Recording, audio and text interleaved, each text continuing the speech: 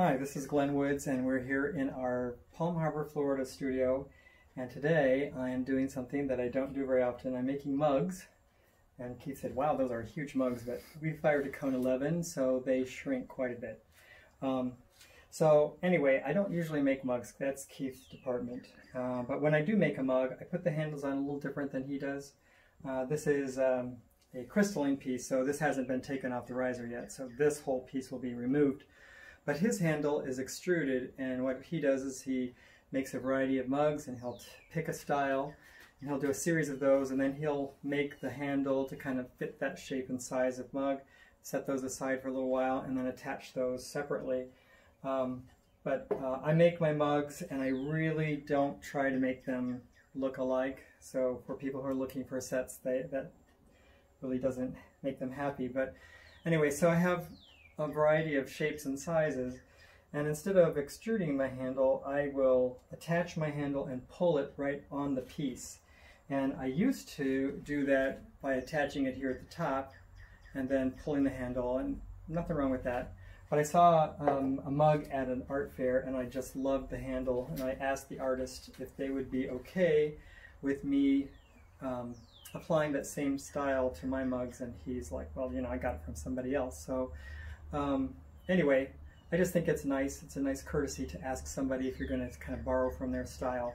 And he was perfectly fine with it. So I'm going to show you today how we attach these. So I just basically cut out squares, and then I roll it into little logs, and then I'll cut it to the appropriate size.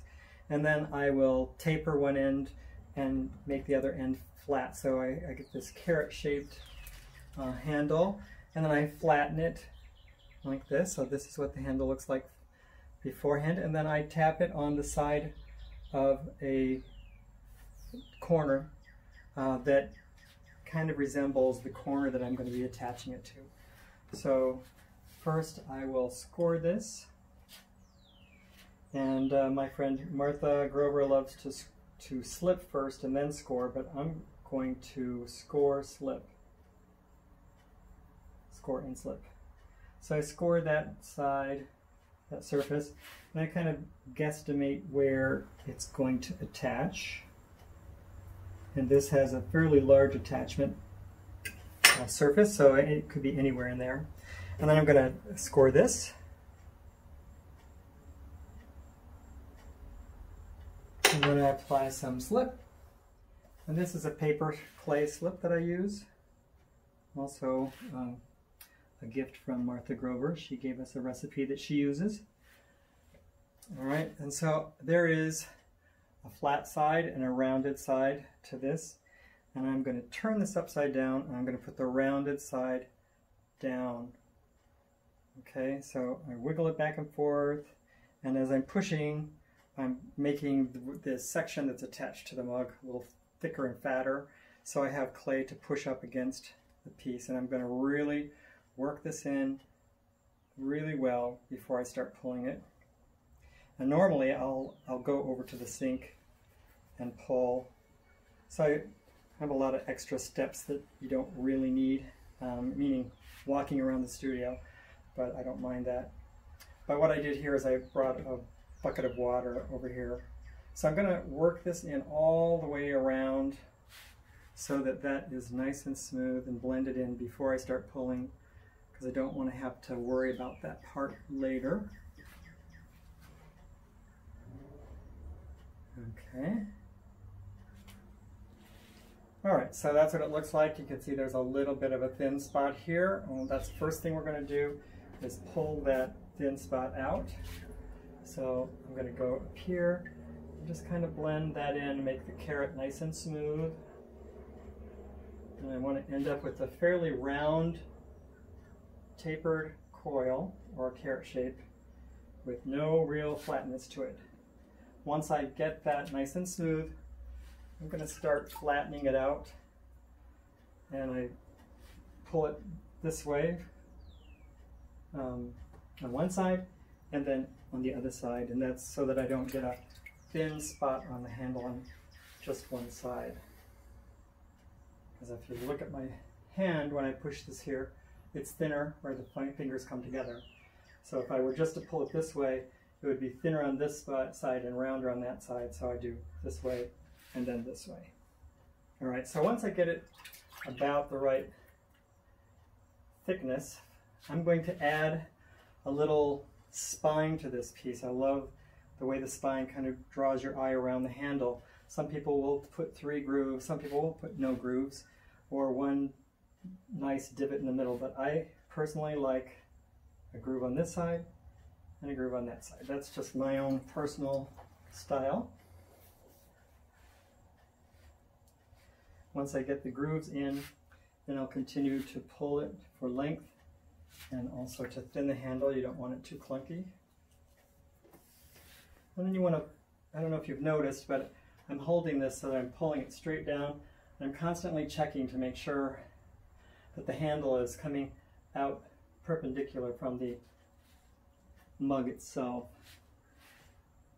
Okay, it's easy to accidentally pull it so the handle is angled. You don't want to do that unless you're going for a special style. Okay, so now, I know that looks really long for a handle, but I like this style handle. And Keith is holding the camera. Could you give me that sponge over there? This one? Yeah. I thought I had everything set over here. Anyway, before I attach the handle, I want to remove all the extra slip on here, just to reduce the stickiness.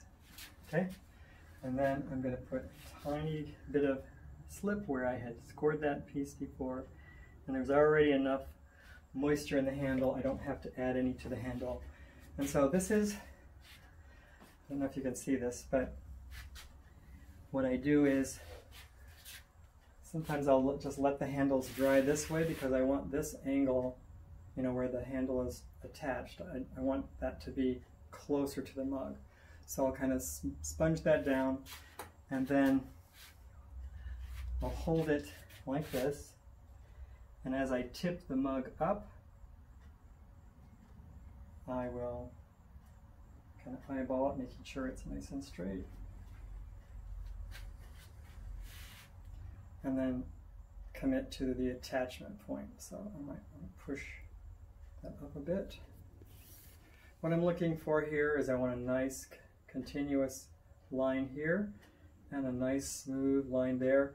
And this little extra piece of handle, so many people will just trim it off, but I really like the way that line continues on the mug, and it doesn't seem to get in your way when you're using the mug, so I just leave it there.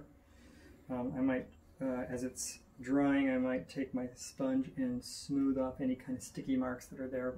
Really focus on the attachment point, make sure it's nice and attached. This style of handle, because I've pulled it here, there's a lot of tension pulling that handle away. So I do want to release some of that tension by just pushing it right here, and just double checking the curves. If this curve is too square, just pull it gently this way or even up this way. Now I like to dry these upside down, and I'll just keep an eye out on them. I'll take a brush and brush away any extra slip and maybe some of the sticky marks, but those sticky marks can easily be taken care of with the sponge later, so don't worry about that. Your primary focus is the curvature of the handle. You want the eye is naturally going to go inside here, so you want that to be nice and clean.